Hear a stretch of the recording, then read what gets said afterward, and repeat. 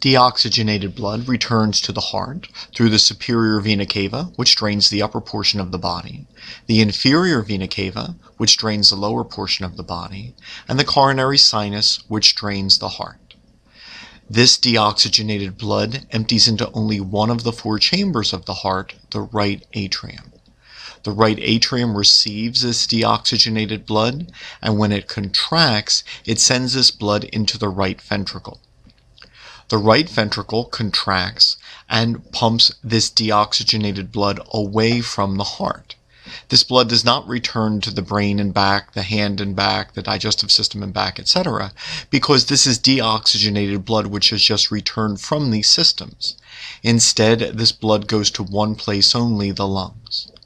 In the lungs, gas exchange converts this into oxygenated blood, and red oxygenated blood then returns through pulmonary veins, two on the left and two on the right, into the left atrium.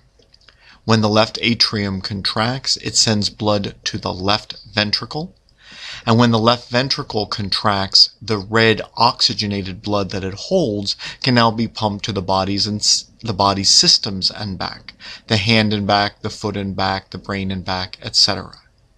The left ventricle possesses the thickest wall because its job is the hardest. It must pump blood throughout the body and back. The right ventricle also pumps blood away from the heart, but only to the lungs, which are adjacent to the heart. In contrast, the atria have the thinnest walls. They simply pump blood into the ventricles beneath them.